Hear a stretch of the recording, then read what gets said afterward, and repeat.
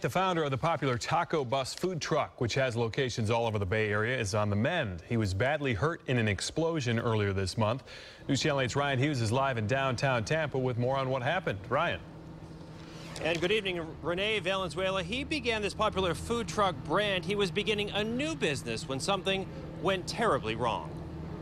He's known as Chef Rene and widely known for helping start the Taco Bus food trucks. Sadly, a mishap in the kitchen landed Rene Valenzuela in the hospital and away from his passion. He was getting ready for a tasting preview of his new food trailer, Rene's Mexican Kitchen. He was working inside the trailer seen here when something went awry.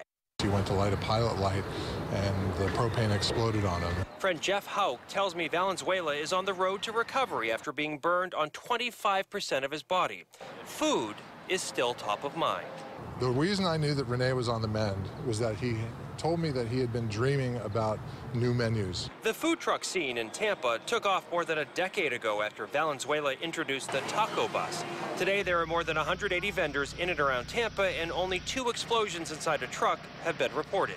They're inspected every 6 months by a private company, and then the fire marshals board the trucks and determine that, in fact, the trucks have been safely inspected. When Valenzuela returns, he'll be sure to hit the ground running to begin what could turn into another iconic brand. Knowing Rene, there is no stopping him. Not fire, not anything.